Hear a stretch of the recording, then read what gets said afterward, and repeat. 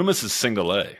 And a question families ask me a lot is like, well, shouldn't we want to play at AAA or AA versus single A? And I know about the differences between the classes and how much I don't think it matters one bit. But you tell me how you answer that to families that might be concerned about you being a single A school versus double or triple.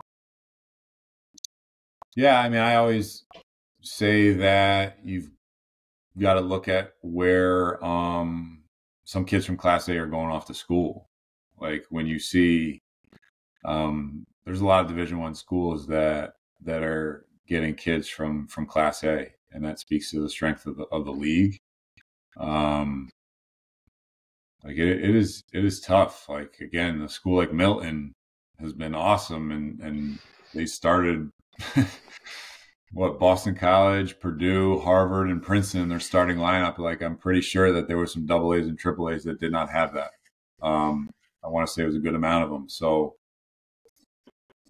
I think it's for folks, it's tough for them to, if they're unfamiliar with it, to kind of get a grasp of what is with the different classifications, and is it better to be triple A, better to be double A than A? Is it better to be A than B? I mean, there's some B schools that are terrific. So I think it's a lot of beauty in the eye of the beholder, but I always talk to families about where kids have gone from Loomis and where kids have gone from the rest of the league. And you've got guys in the NBA who played in Class A. So on any given night, you can have an awesome Class A school. You know, it'll be a dogfight for a AAA school. So